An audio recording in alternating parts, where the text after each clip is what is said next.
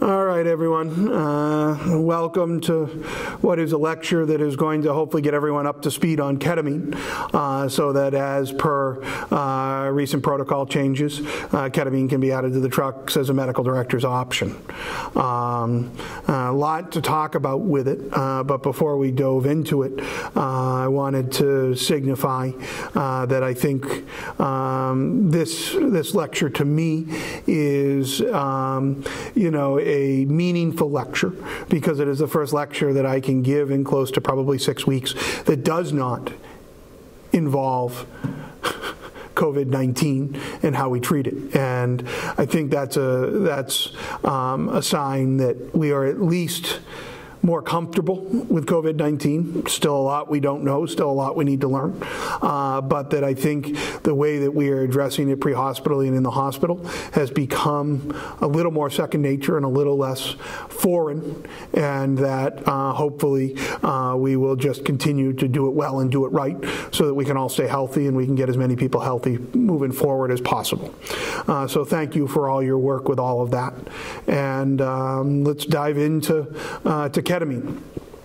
Because ketamine is an interesting drug. Ketamine is actually in a class of medicines called dissociative anesthetics. It's a brother or a sister medicine to THC, to PCP, or even the cough suppressant medicine. Why is it slipping? Even to some of the cough suppressant medicines we use. As far as things go, dissociative anesthetics are very interesting because their mechanism of action is very different than any anesthetic that we use in the medical field. Most anesthetics work by depressing the activity of brain cells, and in doing so, put us into a degree of sleep or somnolent state such that we don't remember or don't feel anything. That's what allows surgery to happen and things like that. Ketamine and the other dissociative anesthetics are very different because they, at different doses, have different effects. And quite frankly, they cause their anesthetic effect through very different means than the other anesthetics, and we'll get into that. I think really what I want to build into your heads initially is that when we utilize ketamine, there is in effect a cutoff at 1 milligram per kilogram IV or at 2 to 3 milligrams per kilogram intramuscularly. Ketamine is now an anesthetic. Below 1 milligram per kilogram IV, ketamine is in effect a hallucinogen and a pain medicine. But once you get to that 1 milligram per kilogram IV or the 2 to 3 milligrams per kilogram IM, it gets to be a dissociative anesthetic in which you will have an amnesic anesthetic effect.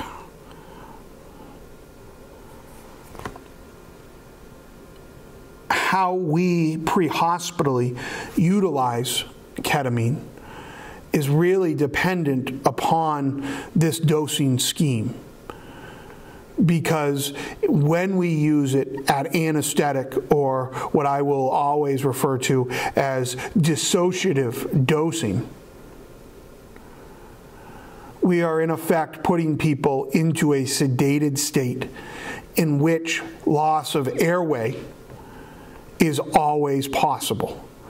And so if we are utilizing ketamine above 1 milligram per kilogram IV or above 2 to 3 milligrams per kilogram IM, we are giving an anesthetic dose. And so we need to be very, very careful that our patients maintain an airway so that they can continue breathing. We're going to make a distinction in a little bit that with ketamine, there is a difference between airway maintenance and breathing. And I just want you to kind of remember that as we make that distinction going forward.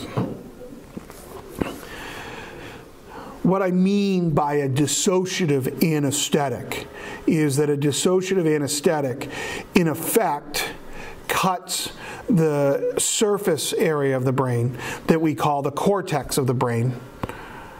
It cuts the communication between that cortex and the subcortex. So that if we look at this picture here, in effect, the purple kind of yellow, or the purple squiggly lines along the surface of the brain are considered the cortex. Where we look, the subcortex is all of that colored material down deeper in the brain.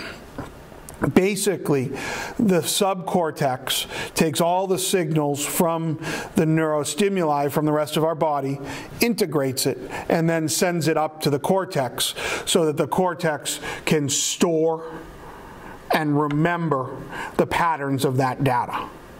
So that ultimately, memories and sensation is possible because the subcortical structures integrate it and send it to the cortex.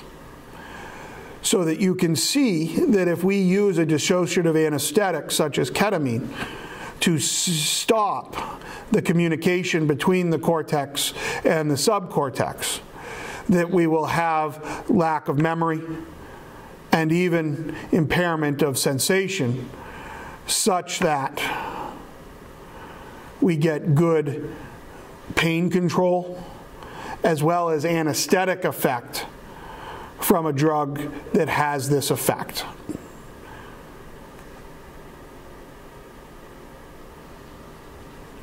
As far as things go, the beautiful aspect about ketamine as an anesthetic is that the cortex is not required to maintain breathing. So, when we use a dissociative anesthetic like ketamine, the subcortical structures are still stimulating the body to breathe. So that ultimately ketamine does not impair respiratory drive, does not impair how fast the body is stimulating itself to breathe.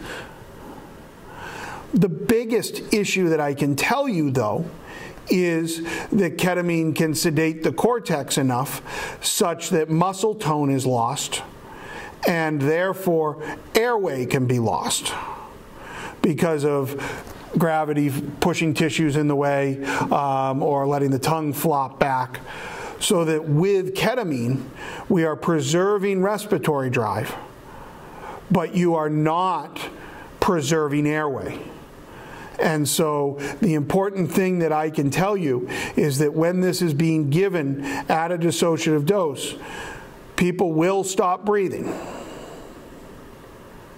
But they won't stop breathing because you've anesthetized them too much. They will stop breathing because they've lost airway. And you can easily fix that with a jaw thrust, an oral airway, and worst comes to worst, addition of a BVM to it.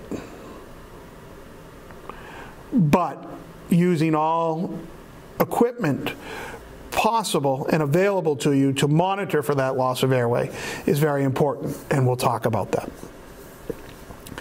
Ultimately, when we're separating and altering the communication between the cortex and the subcortex, as ketamine does, at low doses, the subdissociative doses, we are potentially altering the integration of pain and therefore minimizing the perception of pain. But we are also altering and minimizing the sensorium in general. And that is how people ultimately get the hallucinogenic effects of ketamine, and why ketamine is a well-known drug of abuse, because it causes altered sensorium and potentially hallucinogenic effects. Why do I run you through all of this? Well, I want you to have an understanding of how and why it works. And that's the biggest thing. We can't talk about a drug without talking about side effects. Most times I would talk to you about side effects after we talked about therapeutic intervention. But I want to be honest that I think that when we're thinking about therapeutic intervention, we need to be highly considering the side effect profile. And what I mean by that is sometimes, especially when you look at the protocols that involve ketamine for you, there is a dealer's choice of medicines that can be used. And considering the side effect profile of all these medicines in determining the appropriate medicine to use is the most important thing.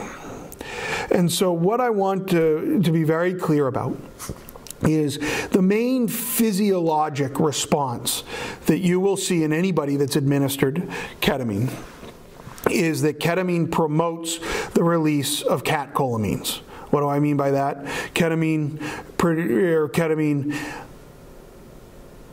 promotes the release of epinephrine and norepinephrine into the bloodstream. What does that mean? We're going to see increased heart rate, increased blood pressure. Because of both of those, we're going to see an increase in oxygen demand on the heart. You can get bronchodilation from it. And you can get agitation. You know, it's interesting because we can use this side effect at times to our advantage. I use this to my advantage all the time in patients with asthma that I'm intubating. Of course I'm going to use ketamine as a sedative to intubate them because they're going to have a catecholamine release that is going to cause bronchodilation and hopefully alleviation of their respiratory distress and respiratory effort because of that. For patients that are septic with low blood pressure that need intubation for airway protection, I'm going to use ketamine because I may get some increase in blood pressure and heart rate alone from the ketamine based upon that catecholamine release.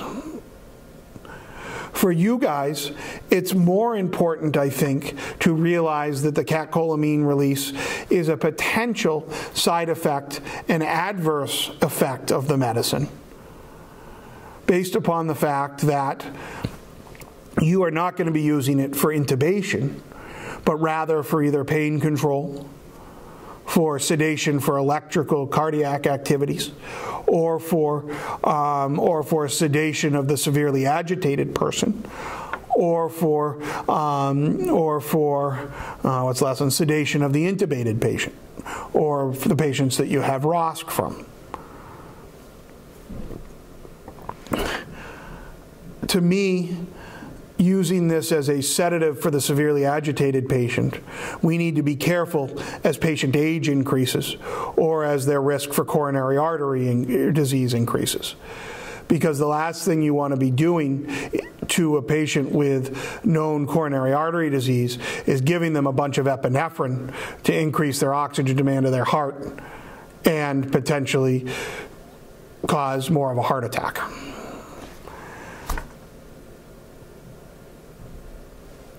Splitting hairs to some degree, but just something to think about. Far and wide, beyond the catecholamine release caused by ketamine, nausea after administration of ketamine is a very common side effect.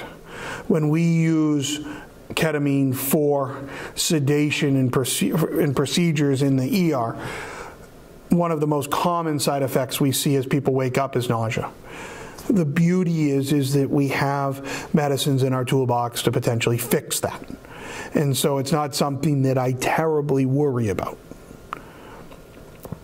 From there, if we jump to the bottom of the list, anybody that is sedated with ketamine, you are going to see some rapid eye movements consistent with nystagmus that are not a sign of consciousness, but are in effect a side effect of the medicine.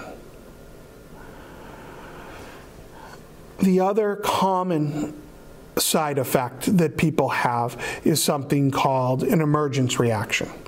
And that means that when people are sedated with dissociative dosing of ketamine, that they can become really agitated as the medicine wears out of their system. That is something that actually we sometimes treat with Versed to calm people down as they're waking up.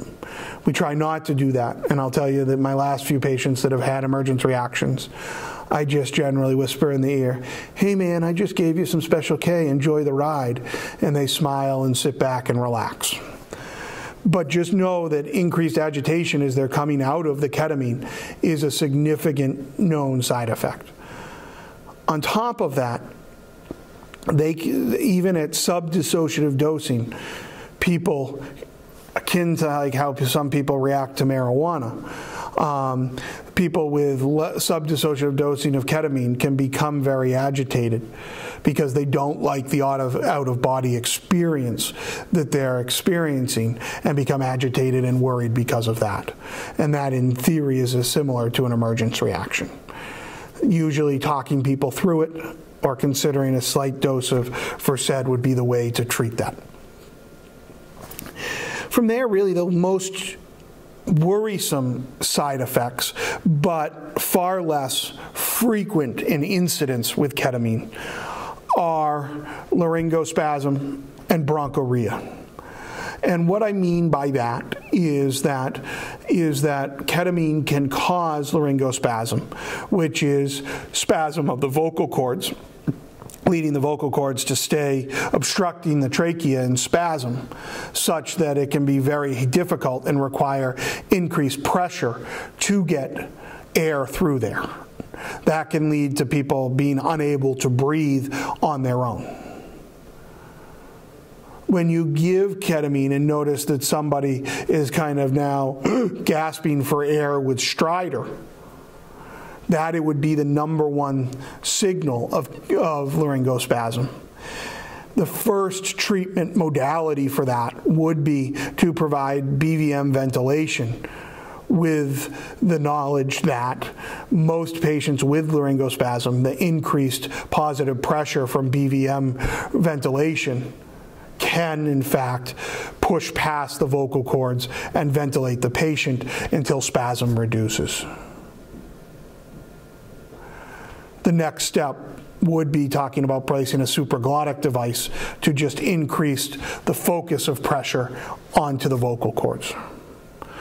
Probably the most common definitive treatment that I would use in the ER if I couldn't bag a patient would be to give them a dose of succinylcholine to paralyze the muscle, relax the laryngospasm, allow me to bag them, and then once the succinylcholine wears off in about 3 to 5 minutes, know that the patient's going to start breathing on their own again and probably be okay.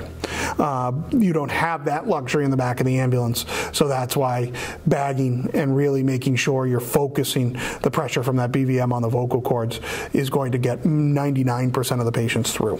And quite frankly, the fact that that works is why ketamine is being given to you guys, because if it didn't work, my guess is that the state wouldn't have put this on the trucks.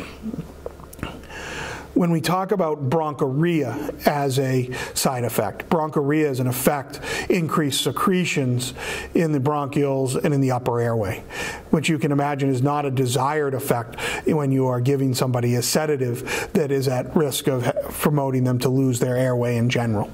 And so it's important to make sure that when you're especially giving dissociative doses of ketamine that you have suction available, and that you consider that one way to potentially dry up their secretions if they get bad, and if you have trouble ventilating them because of the secretions, is to administer a very small, almost like quarter dose of atropine, like 0.25 milligrams.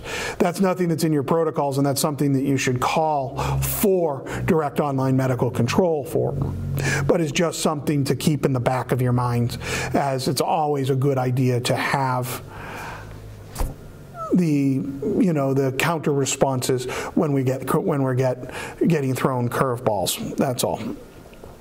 Lastly, I guess the last thing that I probably need to talk about based upon this list of side effects is sedation leading to the loss of airway. I can't stress enough that ketamine will not usually suppress respiratory drive, but it will cause loss of airway, which means no ventilation. And we all know why that's a bad thing. ultimately,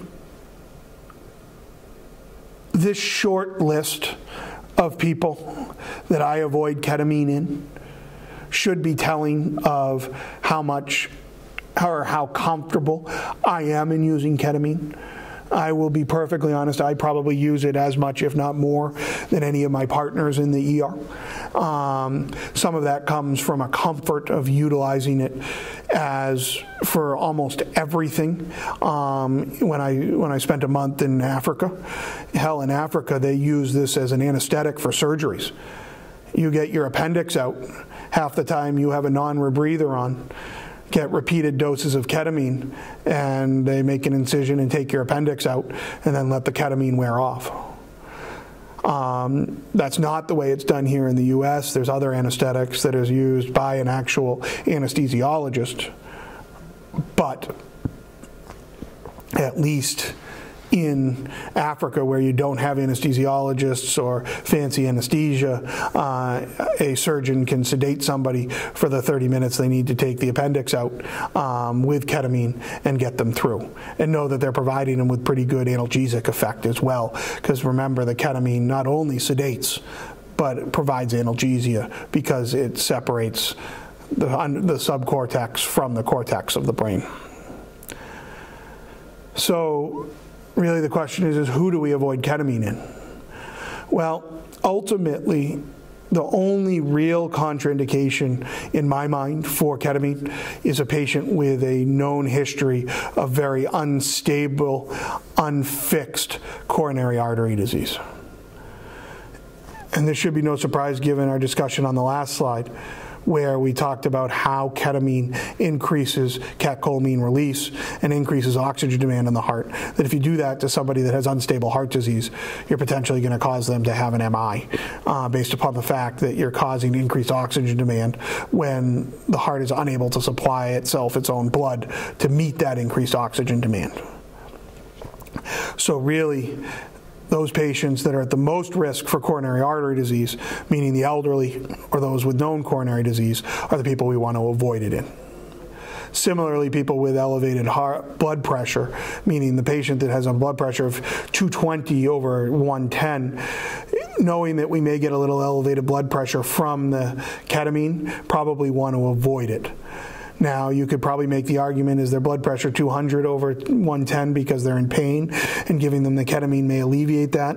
You can go down that route, but you're always going to risk further elevation in blood pressure, which could mean stroke or head bleed or worse. And so I try to avoid ketamine in patients that are severely hypertensive. From there, you know, the other person that I avoid sedation medicine in is the patient that is severely agitated with a potential difficult airway or compromised airway. So take the patient that you know, that is agitated because they're hypoxic, and they're agitated because they're hypoxic because they have an upper airway obstruction or a partial upper airway obstruction. Giving them a medicine that could take away their only compensating factor to keep them partially ventilating, which is their own control over their airway. And now you lose the airway and can't alleviate the obstruction. We've in effect potentially killed this patient. And so using ketamine to sedate or even to control pain in a person agitated because of upper airway compromise or even pulmonary compromise could be a good way to make their problem worse. And so really, as I've thought about it, those are the four main groups that I would avoid ketamine in. Otherwise, you know, it's interesting. It's a great medicine for kids, but as you're going to see as we look at the further protocols, we're really not okay pre-hospitally to use it in kids. It's really there for use in adults and adults only, which, quite frankly, I have no problems with. But we have to be vetting the adults that we're giving it to, and specifically avoiding it in people with known bad coronary artery disease, or in the, you know, the significantly elderly populations as well, or the hypertensive patients. ultimately, like we talked about, our desired effect is going to dictate the dosing range that we give. When we're giving it for purely analgesic effects, and we don't want to sedate or dissociate the patient, the protocol allows us to give it at a 0.3 to 0.5 milligram per kilogram dose, IV, over 10 minutes. This is a great anesthetic in this dosing range, and we'll talk a little bit more about that in the future. I want to be very honest that that dose over 10 minutes is an important distinction, because with ketamine, the faster we push it, IV, the more likely we are to have immediate loss of airway control, and the more likely we are to have sedation. And so especially when we're giving ketamine for a sub-dissociative dose, we want to make sure that we're infusing it over more than just 30 seconds to a minute to prevent overt sedation or the dissociative effects that could include loss of airway. Then again, if you've got a patient that you've put a king tube or intubated, and you get ROSC from their cardiac arrest, and now they're becoming increasingly agitated, trying to pull the tube, trying to fight, I think there's no better medicine in your toolbox than ketamine to sedate them. Why? Because at that 1 milligram per kilogram IV, push it as fast as you want because you've got control of their airway. You're going to have rapid sedation of them that's going to last for potentially 15 minutes and can be redosed. We have to be a little careful, and we'll talk about this with patients we think have cardiac arrest from an MI or something like that. But there's other considerations that come into the post-ROSC realm that we'll need to talk about.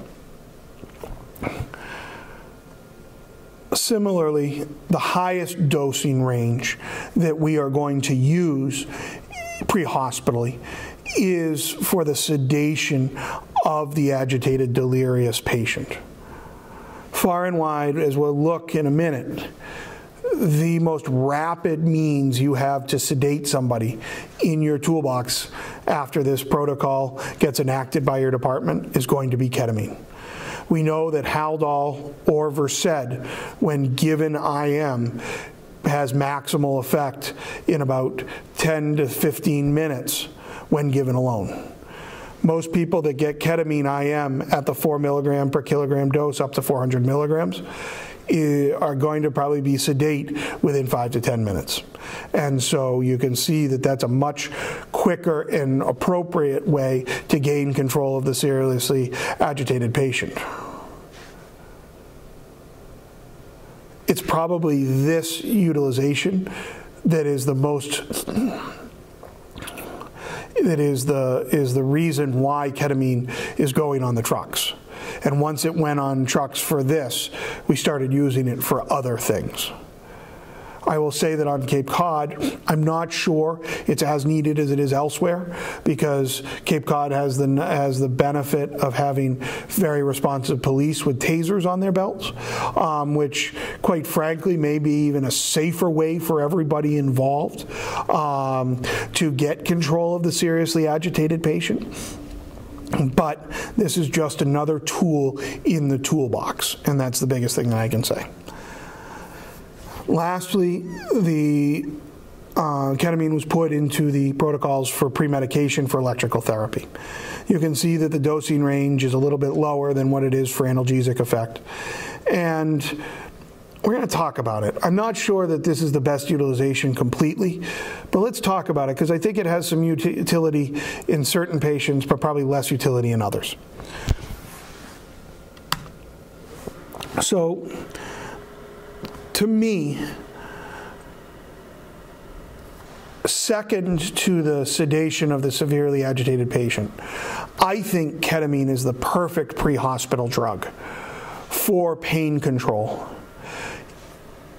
in patients that do not want opiates, or in patients that get opiates but don't have adequate pain control. When you look at this whole list, my biggest frustration is, where do we start? This is a dealer's choice of pain medicines. Many of our services still have both fentanyl and morphine. So where do we start? I'll be honest, tell the state if you want or not. They don't want to listen to me. I'd love to see oral Tylenol and Motrin come off the trucks. I'd love to see Toradol come off the truck. And I'd like to see IV Tylenol, fentanyl, and ketamine.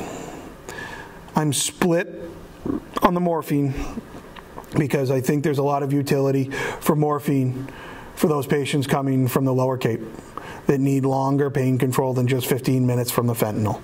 But we won't get into that right now. Ultimately, when you look, there is a complete dealer's choice for all of these medicines. Let me try to simplify it for you. Ultimately, my belief is that ketamine is best for pain control in those patients that are not getting adequate pain control from Tylenol and opiates, or those patients that do not want opiates and are not getting adequate pain control from Tylenol alone. What do I mean by this? I mean, quite frankly, I'm in a place right now where, based upon the synergistic effects of Tylenol and opiates, meaning if you get 2 pain point relief with Tylenol and 5 pain point relief with fentanyl, given together, they probably give you 9 points, which is more effect than the sum of the two. To me, that is probably the standard therapy for pain control right now in the emergency room. And I think it's easy to let that swing into the pre-hospital realm, because especially any of your departments that have longer than a 10-minute transport time should have no problem getting a gram of IV Tylenol in over 10 minutes. And if the pain is still severe, despite that, or even while that's infusing, giving a dose of fentanyl, an appropriate 1 microgram per kilogram dose of fentanyl, is probably the best means to control the pain. Really, the question to me comes, what do we do if we've done that and people still are having pain? Well, I think that's the perfect time to consider either a repeat dose of fentanyl or a dose of IV ketamine to allow some of that dissociative effect to kick in and to work. It's interesting, the sedation effect of ketamine lasts about 15 minutes. The analgesic effect of ketamine, when given either at analgesic dosing or at sedative dosing, lasts an hour to 2 hours based upon recent studies. So that when we give a dose of 0.3 to 0.5 milligrams per kilogram of IV ketamine over 10 minutes, we're potentially giving them an hour or 2 of increased pain relief. And so I think utilizing it either in those patients that have had no relief of pain from IV Tylenol and IV fentanyl, or giving it to those patients that are refusing opiates either because of a past history of abuse or a family history of abuse. I think those are the perfect patients with significant injury that get an IV dose of Tylenol and get an IV dose of ketamine.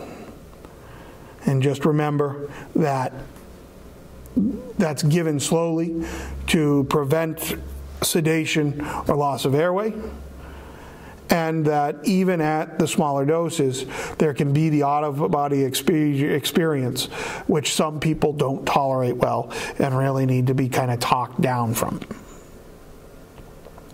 But I think that this is a great medicine to use when opiates and Tylenol are ineffective, or when patients are reluctant to take opiates and Tylenol alone is not controlling their pain. That would be the algorithm that I would highly tout to all of you. The last time we talked about analgesic use, you got the sense from me that I didn't think that oral analgesics in the back of the ambulance were necessary, and I still hold true on that. From there, I also said that I don't think IV Toradol is an appropriate medicine for the back of the ambulance. I still hold true to that. I think people have shown that they can use it adequately, but there have been some that haven't. And Toradol just has a higher side effect profile and more to think about, and it's something that I would suggest avoiding if you can. So for pain control, just to reiterate, ketamine can be used at a 0.3 to 0.5 milligram per kilogram dose that's given over 10 minutes. It's something that I would suggest considering for patients that do not want opiates and that IV Tylenol alone is not controlling their pain. And it can be considered for patients that have gotten IV Tylenol and an appropriate dose of IV fentanyl, but their pain is not controlled.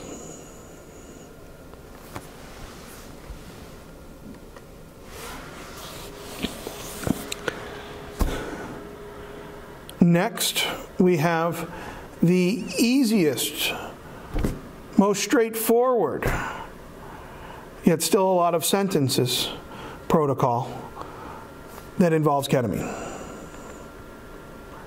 And ultimately, this is for sedation for an intubated patient.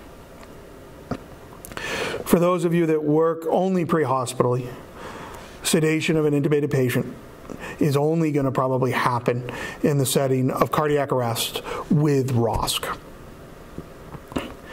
And you'll see that if you have a patient that's inadequately sedated and they have this nice RASS score, which quite frankly I'd read the protocol and familiarize yourself with it. I'm not going to get into it because really my down and dirty way of describing it is that if a patient looks like they're waking up and you have either a supraglottic device or an ET tube in, if they look like they're waking up and they're in distress, they're trying to pull the tube, they're trying to fight you, they're writhing around in the bed, they need to be sedated. You could argue just take the ET tube out or just take the supraglottic device out. I'll be honest, I'm not sure that's something I want you guys getting into in the back of the ambulance. Because the ROSC patients are probably the sickest, most complicated patients that you care for to some degree. So by this protocol, if you have a patient that's becoming agitated after ROSC with an ET tube in, or with a supraglottic device in, the first step is to administer 0.5 to 1 microgram per kilo of fentanyl, IV or IO, up to 100 micrograms.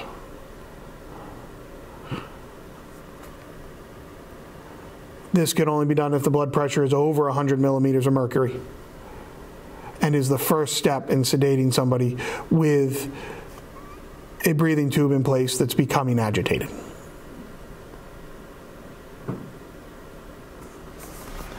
Unless the patient's allergic to fentanyl, has a blood pressure less than 100 millimeters of mercury, or, or I would even say, even if they have the primary source of their overdose or of their cardiac arrest was an overdose, fentanyl should be the first step.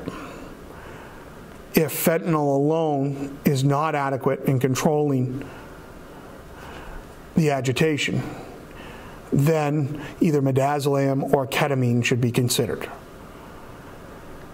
And I will tell you, I think either is a decent option.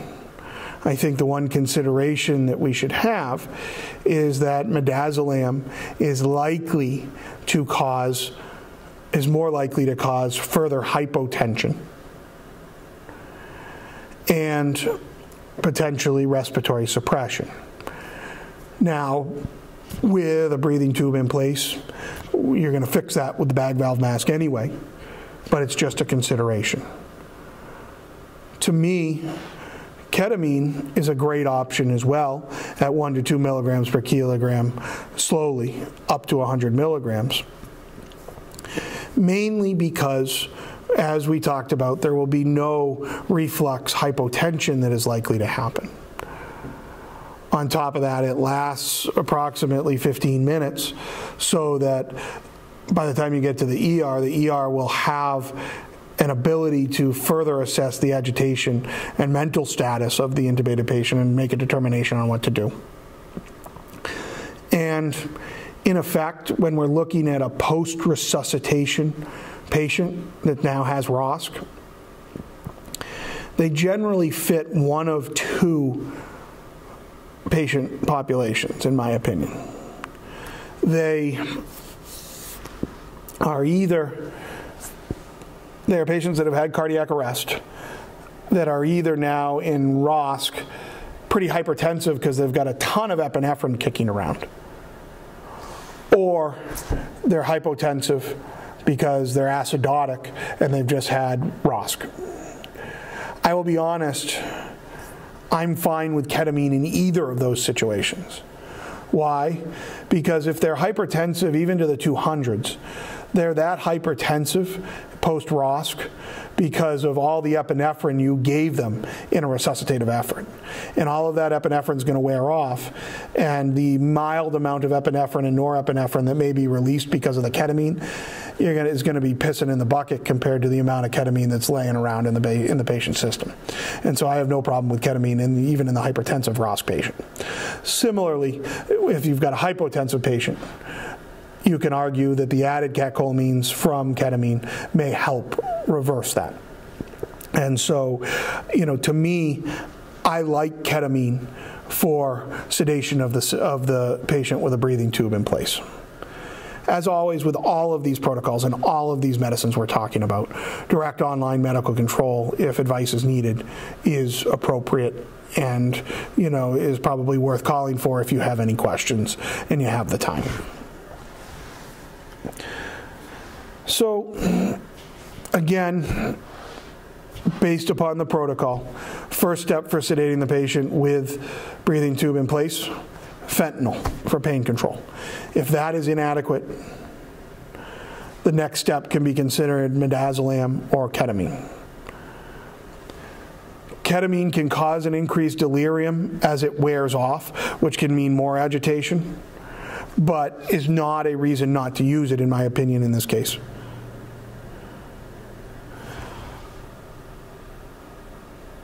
I don't mind you giving it to somebody that's hypertensive post-ROSC, because we know the majority of the patients are hypertensive.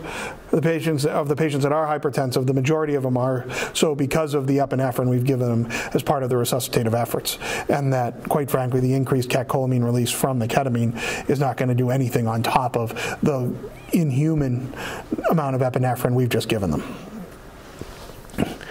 From there, the one major consideration is that you are now, if you're giving ketamine to somebody that is intubated or has a supraglottic device in, you are now giving them a dosing of medicine that could cause them to lose their airway.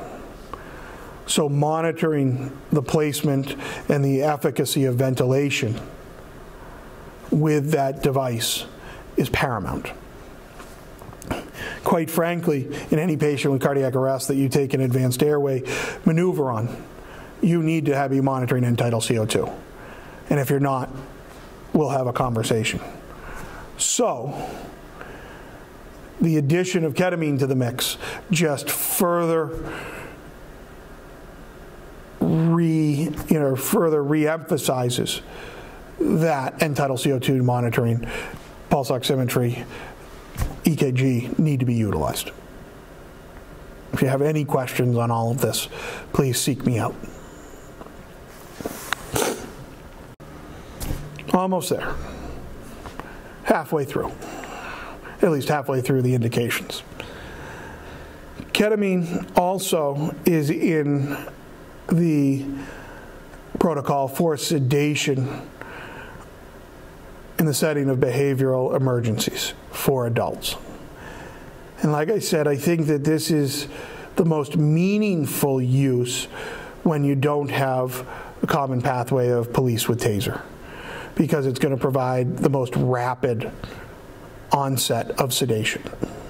And again, this protocol calls for 4 milligrams of IM ketamine up to 400 milligram dose. Know that you will be sedating a patient with this. This patient will be not talking to you, unconscious, potentially drooling, eyes open, roving around with that nystagmus, sometimes kind of scowling or withdrawing to pain, but otherwise not fighting you. That is the intended goal with this dosing, is they're not fighting you. The reason that this is an important consideration is that compared to midazolam or Haldol, this has the most rapid onset of probably around 5 minutes on average. Some you may see in 3, some you may see in 10, but it's going to be about a 5-minute average for time from administration to sedation. It's important to realize that once the sedation kicks in and you have the patient secured on your stretcher, it is paramount to immediately place the patient on the monitor. Continue to monitor their airway throughout, and have the patient on your monitor, pulse ox, regular blood pressure checks, and continuous end-tidal CO2 monitoring to ensure that the airway remains intact. Ultimately, giving this dose of medicine, you are consciously or procedurally sedating the patient. And remember, when all of you did your paramedic time in the ER, what a rigorous routine we went through to make sure that we were complying with standard of care surrounding conscious sedation, so that if something happened, we recognized it and fixed it before it became a problem. Those are still the expectations for you when you utilize ketamine as a sedative in the setting of behavioral emergency.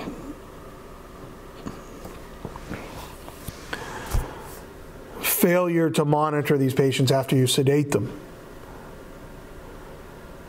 is a violation of the standard of care. I can't reiterate that enough. Ultimately, my style points, once the patient's down, you got them on the monitor, I would physically restrain them. I would restrain their legs, I would restrain their arms.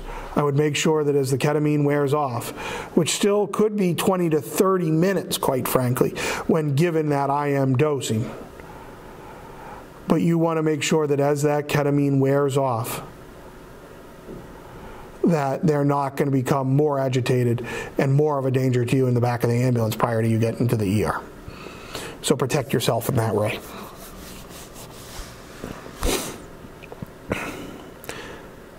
This is going to be probably the #1 go-to way to put down the patient that's agitated on meth or bath salts. We're lucky we don't have a lot of that here now, but who knows? There's always meth in P-Town, but luckily everyone just seems to balance that out with GHB, so at least we don't get severely agitated people.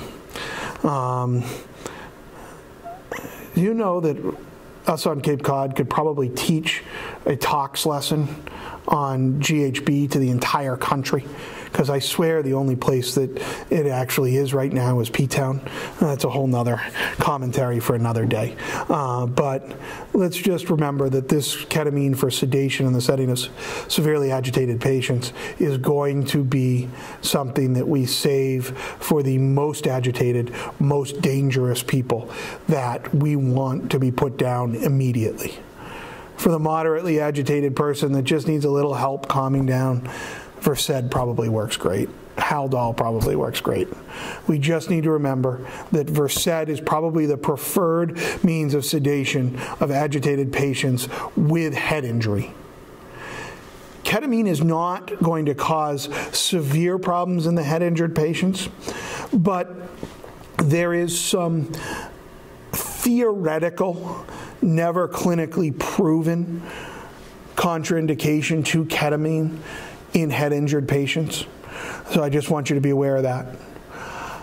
On top of that, we know Haldol is contraindicated in head-injured patients based upon lowering of the seizure threshold. So I can't reiterate enough that head-injured patients should probably go direct, or postictal patients should go directly to Versed as a sedative.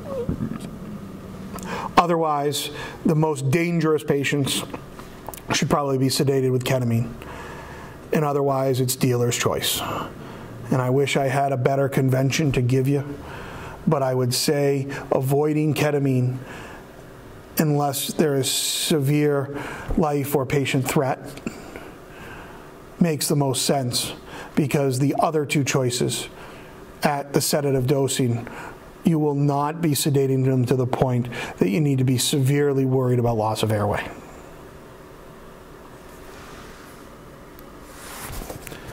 Finally, dealer's choice for sedation and analgesia in the setting of electrical therapy. This is the adult protocol. Again, complete and utter dealer's choice. I think the type of electrical activity that we are utilizing should probably dictate what medicine we will use. I will give a disclaimer that I have never used ketamine for sedation in the setting of electrical therapy. Mainly because the majority of the patients that I am using electrical therapy on are patients that have tachyarrhythmias. And so now, thinking about giving patients that have an elevated heart rate and arrhythmia more sympathetic drive, more norepi and more epi from increased release from the ketamine, we're almost being counterproductive prior to cardioverting them. And so I think that for patients requiring electrical therapy, specifically cardioversion for a tachyarrhythmia, I would preferentially use fentanyl or Versed. And I don't know if there's a better one to use.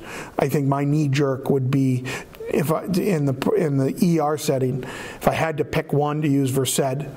If I had dealer's choice, I'd use both, which you don't have.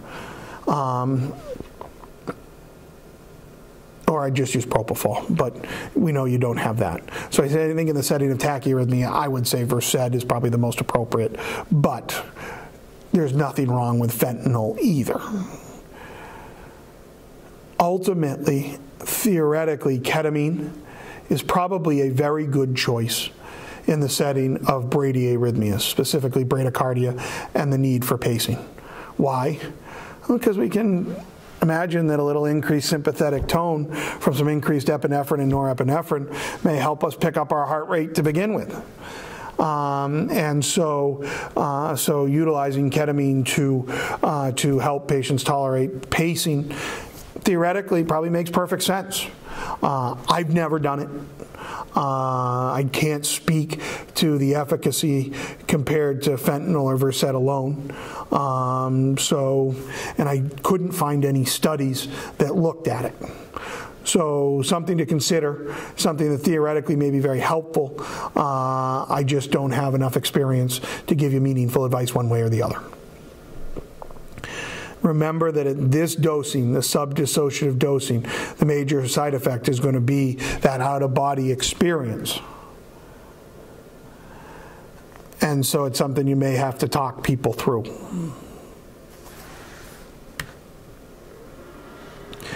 I want to reiterate that of all things, yes, ketamine, like any medicine, can cause anaphylaxis. I don't think we need to talk about how to identify anaphylaxis or how to treat it. But I think the one way that ketamine administration can be most dangerous and deadly for a patient is if it causes laryngospasm. And so again, those patients that have stridor and difficulty breathing, without swelling of the lips or tongue, without vomiting or diarrhea, without hives or all the other secondary signs of anaphylaxis, are likely suffering laryngospasm.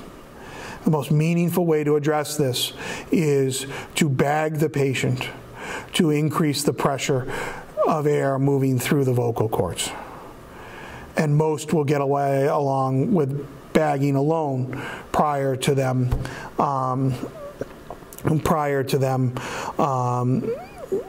requiring any further treatment.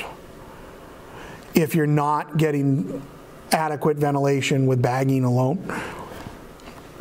placing a supraglottic device to focus the pressure on the vocal cords is a secondary option. If you were to try to intubate these patients, you would be looking purely at vocal cords closed over the trachea with no avenue to get an ET tube through. So that's why if you're going to truly fix these patients, you need to give them succinylcholine to make that laryngospasm relax and see your usual vocal cords in the trachea to go ahead and intubate, or for that matter, alleviate the laryngospasm, let the succinylcholine wear out of their system and they're breathing again. You can't do that, so you've got to either bag them or place a supraglottic device to overcome that pressure. I hope in going through that specifically twice it sticks home, but again, I like everyone to know what the most worrisome thing is. I'll be honest, I use ketamine probably, well, not personally, I prescribe ketamine 100 times, or not 100 times, we'll say 10 times a month. And knock on wood, I have not seen laryngospasm. It'll probably happen tonight, but that's what I get for opening my mouth. Ultimately, we can't forget the side effects. Elevation of blood pressure, heart rate, increased oxygen demand on the heart, and therefore exacerbation of coronary artery disease is the most common that we see, along with some nausea in the emergence reaction and the nystagmus. Remember, the faster you push ketamine, or once you get into the sedating doses, the sedation can lead to loss of airway. It doesn't suppress respiratory drive, but it can prevent breathing based upon loss of airway. And remember that if you do see increased oral secretions or increased secretions from the trachea through any sort of tube that's in place, you may want to call for medical control for an order for a dose of atropine to help dry up the bronchorrhea that it can cause. Otherwise, please bring me any further questions you have about ketamine. Utilize the EMS supervisors as resources, and let me know how the experience goes. As with any new medication, it's going to be a learning curve, and I'm worried that with medicines like ketamine, the frequency of utilization is not conducive to people getting completely comfortable with this. But we can continue to work on providing meaningful use as we move along. Thank you very much, and everyone stay safe.